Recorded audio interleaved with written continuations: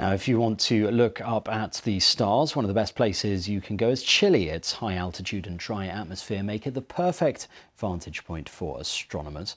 Now, work is underway on a new telescope, the biggest ever made, that will bring the unknown closer than ever before, as the BBC's Tim Allman now explains. A building site in northern Chile.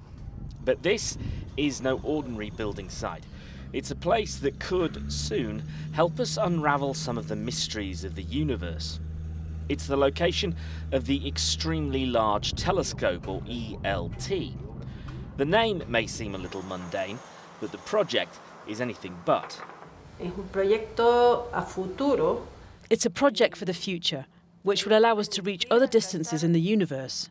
It's a mega project. The telescope is currently the world's largest under construction. And nothing is being left to chance. These are seismic structural dampers that will protect the ELT in case of an earthquake. Hundreds of finely honed mirrors will be used to build a telescope that will provide images 15 times sharper than those of the Hubble Space Telescope. Las preguntas básicas o quizás no tan básicas en materia de astronomía de hace 30 años.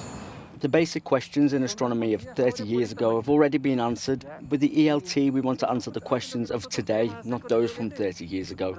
That's why we need to build bigger and bigger telescopes to push the limits of technology.